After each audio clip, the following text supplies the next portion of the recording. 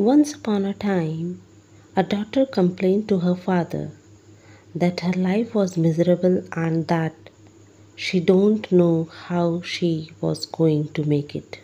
She was tired of fighting and struggling all the time. It seems just as one problem was solved, another one soon followed. Her father, a chef, took her to the kitchen.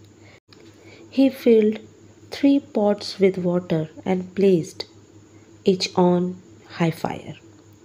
Once the 3 pots began to boil, he placed potatoes in one pot, eggs in the second pot, and ground coffee beans in the third pot.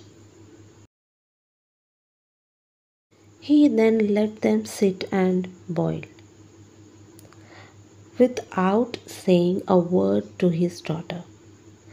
The daughter moaned and impatiently waited, wondering what he was doing. After 20 minutes, he turned off the burners. He took the potatoes out of the pot and placed them in a bowl. He pulled the eggs out and placed them in a bowl. He then ladled the coffee out and placed it in a cup. Turning to her, he asked, "Daughter, what do you see?" "Potatoes, eggs, and coffee," she hastily replied. "Look closer," he said, and touched the potatoes. She did and noted that they were soft. He then asked her to take an egg and break it. After pulling off the shell, she observed. He asked her to sip the coffee.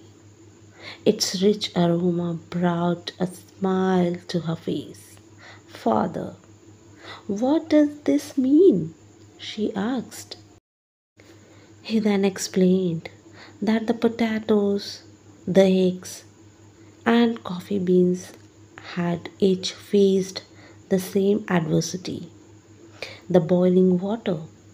However, each one reacted differently.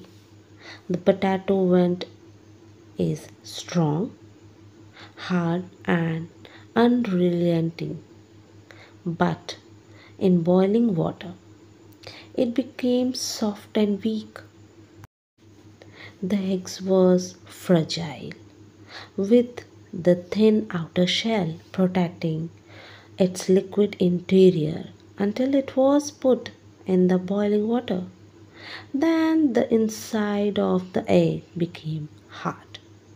However, the ground coffee beans were unique. After they were exposed to the boiling water, they changed the water and created something new. "Which one are you?" he asked his daughter. "When adversity knocks on your door, how do you respond? Are you a potato, an egg, or a coffee bean?" Moral of the story: in life, things happen around us, things happen to us, but the only thing that truly matters is how you choose to create to it and what you make out of it. Life is all about learning, adopting, and converting all the struggles that we are experiencing into something positive. Thanks for watching.